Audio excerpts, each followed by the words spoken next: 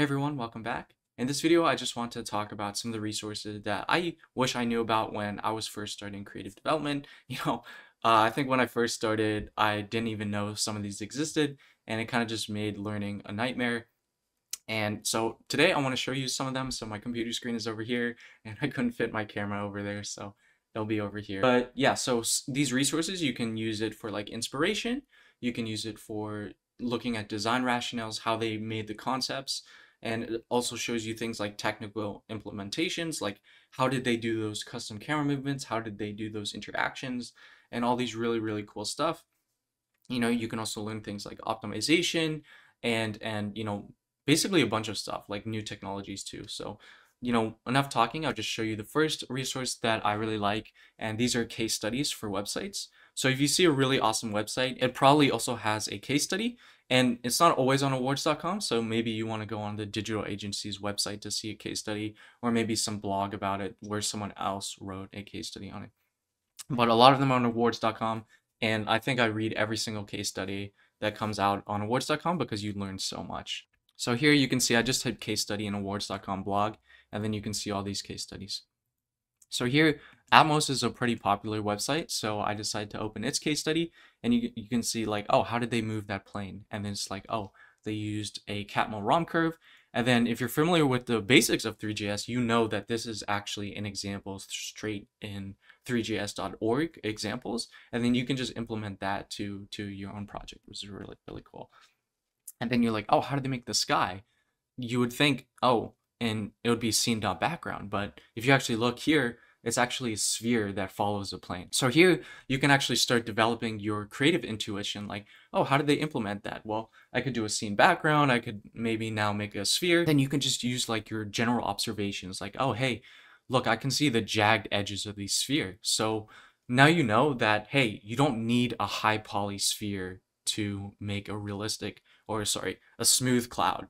You can use a very low poly one for optimization and get away with it. So here, just by observing it, even if they don't even mention it, you can start developing your intuition on how to implement some of these really cool websites. And they'll mention things like optimization, Draco compression, distance meshing, all these optimization techniques.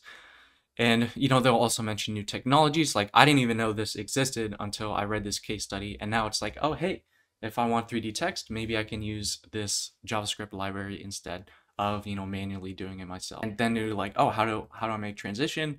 How do they do that? And it's like, oh, it's just Perlin 2D noise. And usually on the bottom here, they list all the technologies they use, or like the bigger ones. And that's also really helpful because you're like, oh, hey, I know Three.js, I know Blender, I know GSAP. And then it's like, oh, if they can do it with those, then I can do it too. And you can also like cross-reference these with other case studies, and the more case studies that you read, the more implementation methods that you start, developing further your intuition on how to create these really cool stuff. And that's kind of, I feel like, the biggest hindrance when you want to start a project. You don't know where to start, you don't know where to go. But reading these, now you have a starting point because you know how award-winning websites do it. So if you've ever visited this website, you're like, oh, how do they do the camera stuff? And they also use Catmull ROM curve. You can see Catmull ROM curve, and then they have a target spline. So that basically you get a point on another curve that updates on each frame, and then your camera has another curve that it moves along, and then the camera is going to look at the point on the other curve while it moves on its own curve, which is actually in my first video with the Sprite Zero Limits, learning how to learn. They also used the two curves method. So you can see, oh, hey, I have two curves here. At this point, it's like, oh, hey, I'll use the two curve method if I want to do camera movements like these. You can also see how they conceptualize things, how they make inspiration. Here you can see, oh, they actually used AI to help generate concepts for them. And you're like, oh, hey, this really awesome digital agency actually uses AI to help them generate concepts. So that's really cool. And yeah, so I just listed some resources that I often use, or I would use if I was a complete beginner. Some YouTube channels too. I don't really watch many YouTube videos anymore because I'm at the point where I can like figure things out on my own. But a lot of them are great for like reference, especially if you're like a beginner. So I really like this guy because he makes some really cool stuff in short videos. You should be like beginner to intermediate level though.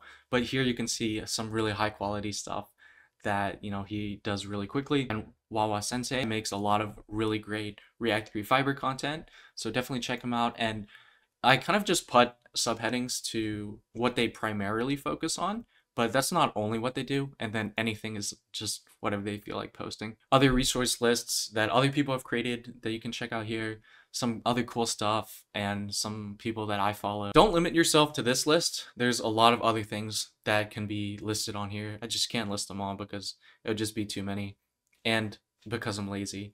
But if you're like into game dev, a lot of those concepts also apply to Three.js and WebGL, like shaders, for example. So a lot of those concepts transfer over. So, definitely expand your horizons.